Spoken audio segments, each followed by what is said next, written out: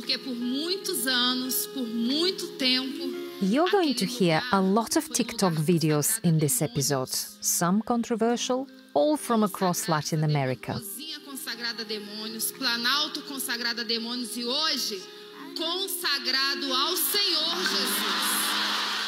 It shows Michelle Bolsonaro saying, in her words, for many years the presidential palace of Brazil was a place consecrated to demons. And she says now instead, today Planalto is consecrated to the Lord. This is my colleague Luis Fajardo, and there was something going on social media that grabbed his attention. Yes, there's a phenomenon across Latin America of evangelicals being particularly skilled at using social media, and in particular video sharing platforms such as TikTok, to expand their political presence. Now they are employing in a very, very effective way the new social media tools. Viene también arrasando un tsunami del Espíritu Santo que va a sacudir el país completo.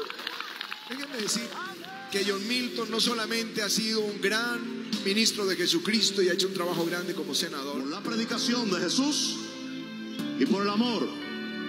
Porque este país necesita a Jesús de manera urgente. Porque yo hoy vi a la gente corriendo a Jesús con lágrimas. This episode of The Global Jigsaw is about what happens when evangelical preachers with a political agenda meet TikTok. The mix can be dynamite. So who is this alliance helping, and what does it tell us about politics in Latin America today?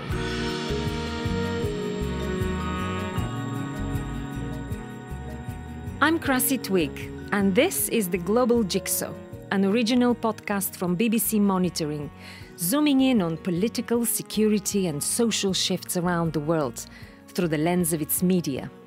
Our team listens to, watches and analyzes media narratives in 100 languages.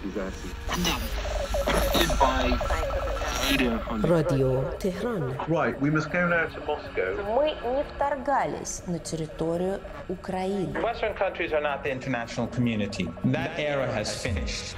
I mean, have you got any thoughts on that?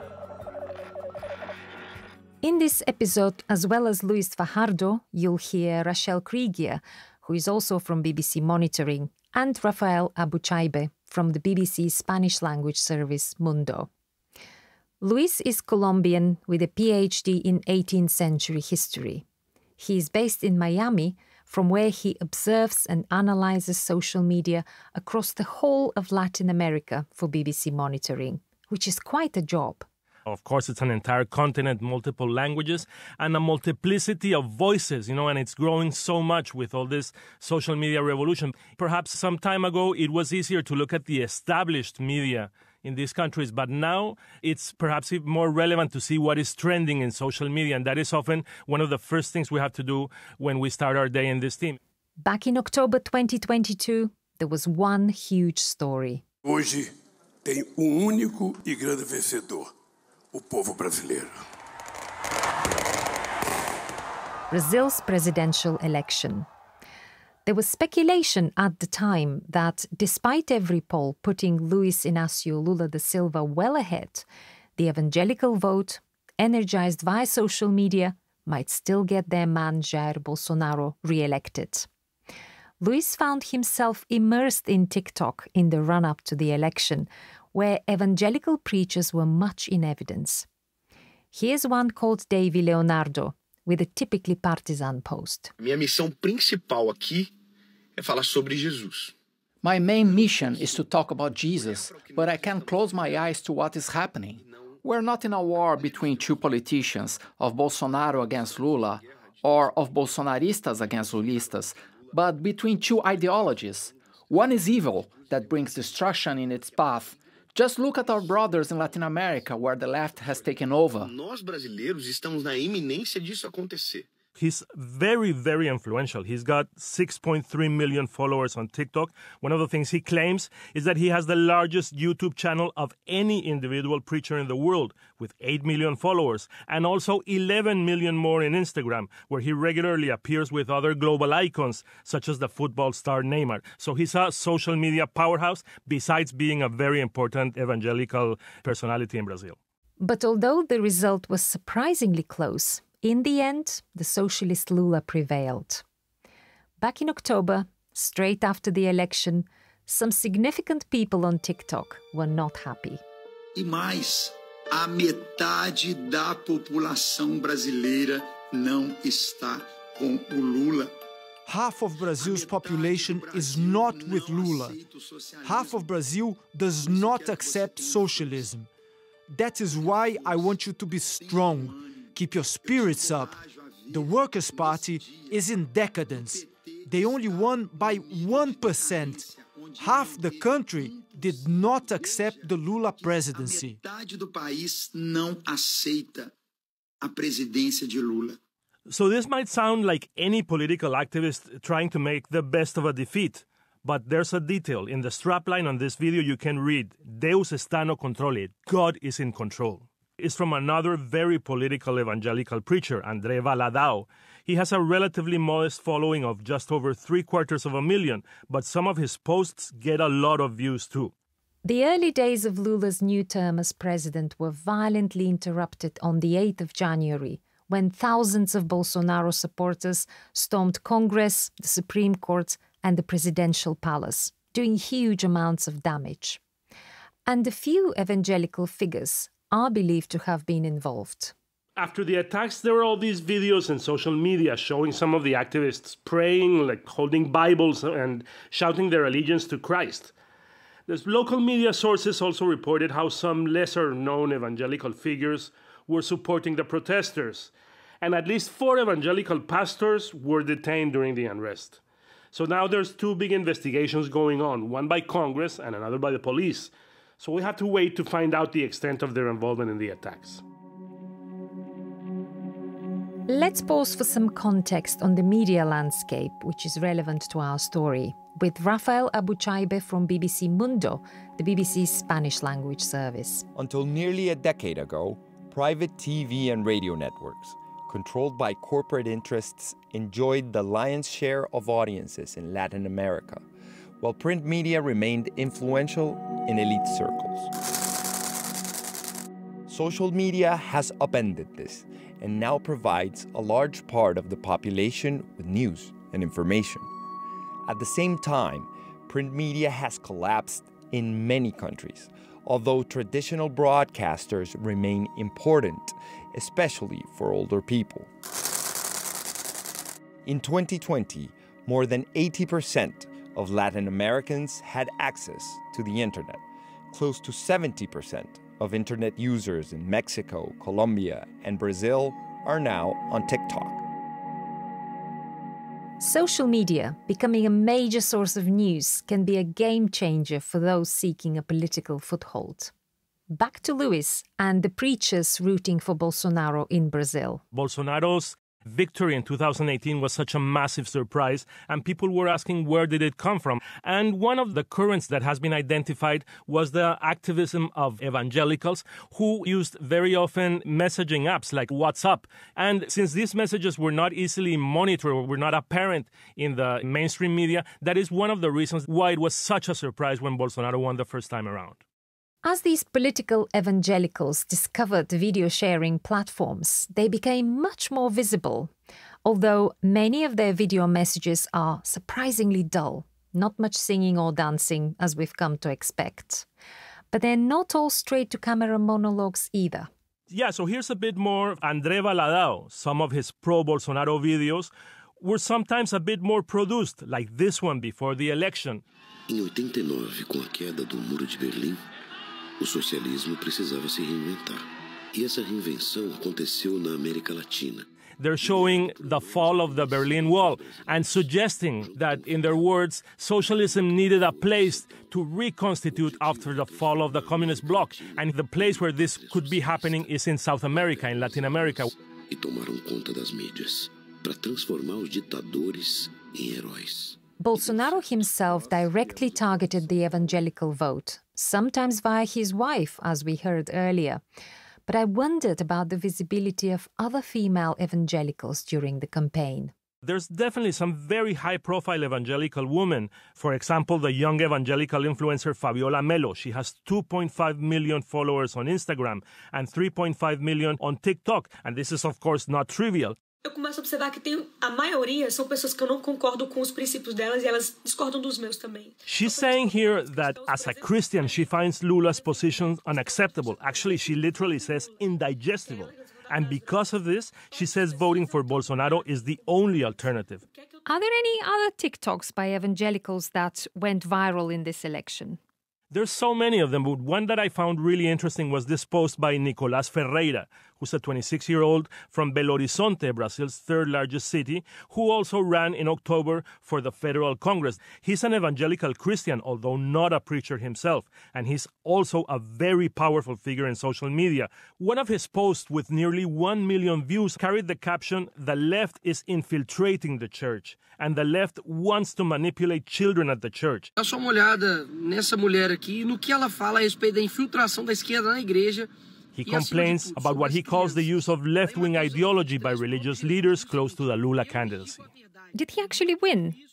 He won big time. Actually, he obtained the largest vote of any candidate in Brazil's lower house of Congress. But Bolsonaro did not win. And did Lula's campaign actually address evangelical voters at all? For long parts of the campaign, Lula seemed to be deliberately abstaining from trying to reach specific religious groups. One of his campaign ideas was that he was going to be the president for all Brazilians, no matter their faith. However, as the election got closer, he started to woo them, sometimes using proxies. Lula vai fechar as igrejas evangélicas? Verdade ou mentira? Mentira. Lula garantiu a liberdade religiosa. In this social media, for example, posted in a pro-Lula account, the narrator says it is fake news that Lula plans to close down evangelical churches.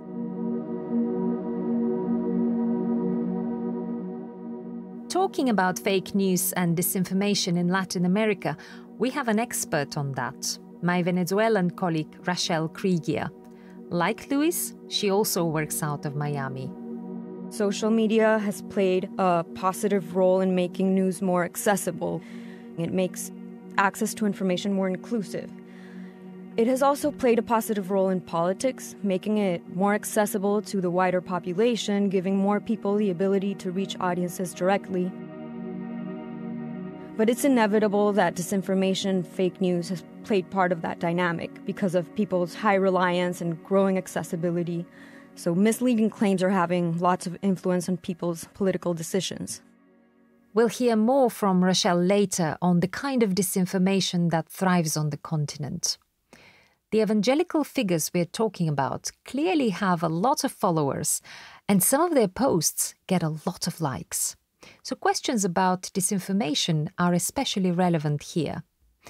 But how do we know when social media messages are making a difference? Luis says it's not just likes and followers. These videos have entered the national discussion. You can see even traditional media obsessed about these videos.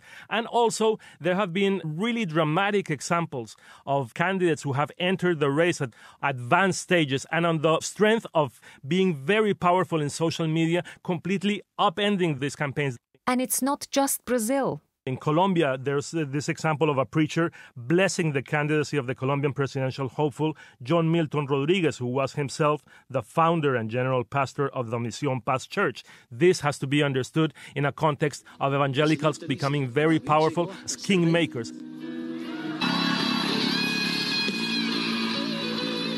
Y déjame decirle algo, yo estoy enfrente del próximo presidente de la nación de Colombia. One of the ways you can see this is how every other politician is trying to court them. Even in Colombia, for example, the presidential election, which was extremely polarized, a candidate from the hard left and a candidate from the hard right eventually reached the final stages in 2022. They were both courting these evangelical politicians because they felt that obtaining their endorsement was essential for them to win. In this case, back in June last year, the leftist candidate Gustavo Petro won. You are listening to The Global Jigsaw from BBC Monitoring. So, social media seems like an important tool in the modern evangelical toolbox, alongside television, which has been used very effectively by evangelicals for decades, notably in the US. But the religious context in Latin America is unique. Here's Rafael Abuchaibe again with another quick fact file. 20% of the population in Latin America a traditional stronghold of Catholicism now identifies as evangelical. It was only 4% in 1970. Many evangelical pastors have recently entered the political arena to endorse politicians or as candidates themselves. They are typically very conservative on social issues such as gay rights and abortion. In contrast, Catholics in Brazil today split roughly 50-50, left to right, in terms of politics. Liberation theology, the socially engaged left-wing movement within the Catholic Church, which began and flourished in Latin America in the 20th century, has not gone away. Evangelicals form a powerful bloc in many of the region's parliaments, particularly in Brazil. So, Luis, is it only really the evangelical churches that are active on social media? What about the Catholic Church? Is that even on TikTok? To tell you the truth, Krassi, I've never seen a bishop in Colombia on TikTok or in Brazil or in other countries, a Catholic bishop. But I think what you could say is that the institution as a whole has been much, much slower to adapt to this brave new world of social media-dominated communications in Latin America. How religious are these messages actually? Do they always join the dots with God? Not always directly. Some of their messages are presented as almost lifestyle advice. But there is the implication, of course, that the way the people are asked to live their lives has a religious background. How would you describe the politics of these evangelicals? Are they all the same? They are seen as a strongly conservative movement, and that is one of the elements that has caused controversy. The idea that evangelicals are moving the discussion of many social topics in Latin America strongly to the right. It's worth remembering that nearly 60% of Latin Americans still consider themselves Roman Catholics. And as we heard in our fact file, about half identify as left-wing, with radical liberation theology still playing a part. Does that have much political influence today? Latin America right now is being governed in the majority of countries by left-wing governments. Some people talk about a pink tide, a red tide. There's many ways to describe it. I'm sure that in many of these cases, there are figures of the Catholic left influencing the thought of these leaders who are getting elected. But I don't think the Catholic Church is doing a deliberate effort across the continent to move the ideological spectrum to one side or the other. It may be that Catholic bishops are missing a trick in not using social media to get their messages out, although, as we know, it doesn't work for everyone. Some politicians in the region have come unstuck trying to join in the TikTok wave. I think it's a double-edged sword. For example, in the Colombian presidential election, a conservative figure who was sympathetic to some of the evangelicals, called Rodolfo Hernández, completely based his campaign on social media and particularly TikTok. He appeared out of nowhere. He is a relatively old man, in his late 70s, I believe, and one of his first TikToks was, "Am I too old for TikTok?" Que estoy muy viejo para tener TikTok. And he very nearly won the election. And many other candidates, when they saw this dramatic upsurge of support, they tried to do TikTok dances that maybe their daughters or their teenage relatives taught them, and the results were disastrous. So far, we've been focusing on the medium, in this case, social media, because this is now how many people get, share, and discuss information. And that's not an issue unless the information is false. So let's look more closely at the message. Fake news and disinformation are, of course, global phenomena and a key focus of BBC monitoring. And Latin America seems to be particularly fertile ground. Rachel again. I'd say the region is particularly vulnerable to fake news because there's really low trust in the media and in politicians, and there's also high political polarization. So both aspects significantly affect how much fake news sticks with the population, and recent polls have shown that this is the case in Latin America. So I think countries like Venezuela and Nicaragua, where governments have more of an authoritarian bend or where they're more likely to censor news. People rely more on fake news in those countries than probably anywhere else. In big countries like Brazil, where traditional media tends to have a specific editorial line, in countries like Chile, where that's the case as well, disinformation really plays a big role in the political landscape. It seems that the countries where people rely more on social media are the countries where disinformation is more of an issue. Here's a press release from a regional disinformation initiative. It's not about isolated, misleading pieces on a WhatsApp thread or the touching up of a certain photo, phrase or video. It is about total campaigns orchestrated to install narratives that slowly permeate the citizenry and transcend from the virtual scene to the social discourse. If that wasn't entirely clear, Rachel has been tracking many of these narratives on social media for BBC Monitoring. A big example, I'd say, is the flurry of disinformation that there was on Twitter, WhatsApp, and TikTok on migration routes to the US and how easy it was to get to the border and to cross it. There was recently a really big amount of misleading claims made about the Darien Jungle, which is between Panama and Colombia, and it's really dangerous. A lot of TikToks and people on social media were diminishing the danger and the length of journeys. That flooded social media, and we saw and tracked how in comments people were reaching out to human traffickers and coyotes, and people really make decisions to take the risky trip based on that. That story alone is worth a whole other episode. It sounds like a powerful example of media narratives actually costing lives. Another example that was already mentioned is the Brazilian presidential election last year. In it, the Electoral Supreme Court said the number of reports of disinformation it received had increased over 1,000% compared to 2018 presidential elections. So that's a whole lot. The scale of that jump is hard to get your head round. 1,000% during a globally significant election. Experts will surely try to unpick just how much difference this flood of fake news made to the result in Brazil. Although some of it was pretty bizarre, like one post Louis spotted. There was a specific and rather dramatic example of apparent disinfo in this election when a TikTok user presenting himself as a Satanist expressed support for Lula. So what that video shows is a person dressed in a very outlandish way, with a red cape around him and strange symbols adorning his walls.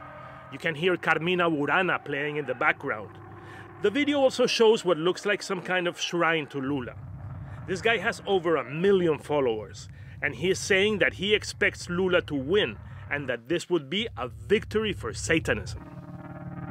Inevitably, pro-Bolsonaro accounts picked up on this and claimed that, as one of them put it, the most famous Satanist on TikTok expresses support for Lula. However, Lula's campaign was very quick to distance itself from these claims. The protagonist also said his statements had been taken out of context. However, these videos were very widely circulated, and in the very final days of the campaign, a lot of people in Brazil were talking about Satanism. This is all quite eye-catching, but of course, disinformation is not a joke. It can be dangerous. Countries around the world have struggled to regulate social media. How's Latin America doing? Rachel again.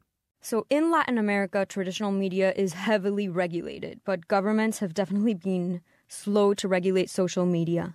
In most countries, there are no clear rules governing platforms' legal responsibility for the content that they host. There's, for example, in Colombia, laws that apply to social media on libel and defamation, but of course, not all fake news or hate speech can qualify as libel or defamation. In Brazil, there's a law that does regulate the internet, but it mostly protects access rights, privacy, and freedom of speech.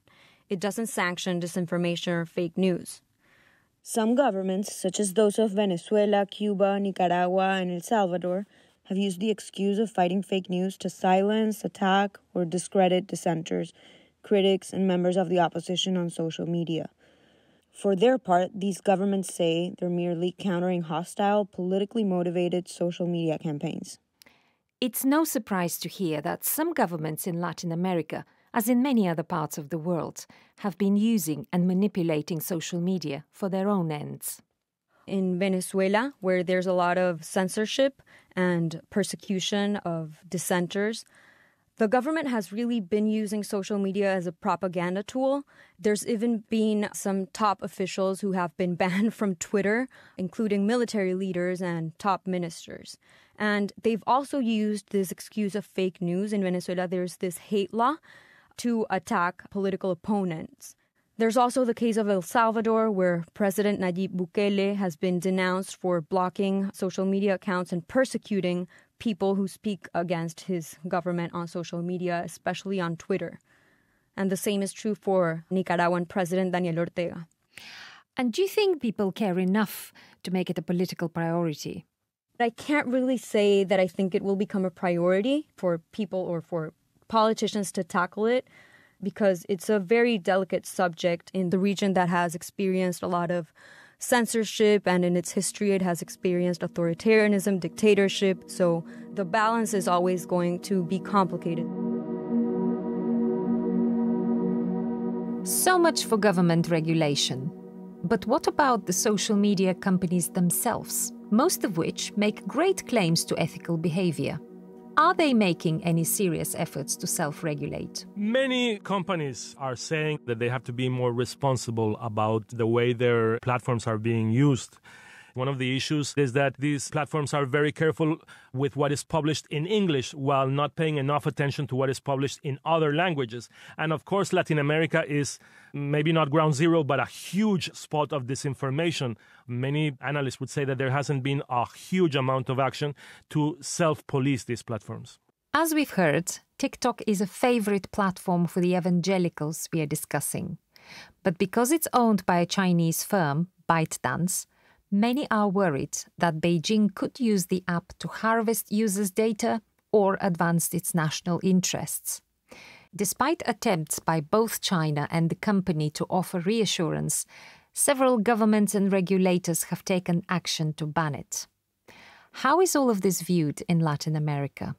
You know, there is some element of controversy on the Chinese connection of TikTok. However, I'd have to say that many people in the region aren't comfortable either with American-owned companies being so prominent in the social media landscape. For example, the president of Mexico, Andrés Manuel López Obrador, very famously said that he didn't like the fact that Western-owned social media companies could eventually kick him out of this social media platform or could kick out any of the leaders of the region. And he even called for a national social media platform that wouldn't be subjected to what he saw as foreign interference. This really hasn't happened yet. There's no Mexican TikTok or Mexican Twitter. In Latin America, as elsewhere, social media has transformed politics. What's different here is the prominence of highly political evangelical preachers who have taken to social media as ducks to water in an exceptionally lax regulatory environment. Evangelicals across the region did not quite succeed in getting their preferred candidates into top positions in recent elections, but this mix is powerful and one to watch. Thanks to Luis Fajardo, Rachel Kriegier and Rafael Abuchaibe. The producers are Lucy Bailey and Kriszta Satori. The sound engineer is John Boland and our editor is Judy King. This is The Global Jigsaw and I'm Krassi Twigg. And we'd love to hear from you. If there's a story you'd like to hear in future episodes, you can get in touch. Our email address is theglobaljigsaw, all one word, @bbc.co.uk.